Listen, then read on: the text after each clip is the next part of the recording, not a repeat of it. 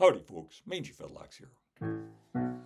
The candidate's a con man, he's a liar and a cheat, who dodged the draft by lying about some bone spurs on his feet, who said the white supremacists in riots were good folk, and all across the world helped make America a joke. I'm ashamed that in America we've a candidate so flawed, but the idiots will vote for him if he claims he's sent by God.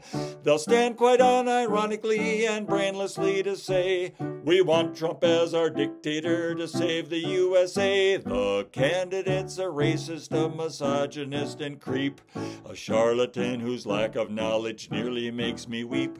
He's immature, immoral, he is crass and frankly lewd. If he gets into office once again, we all are screwed.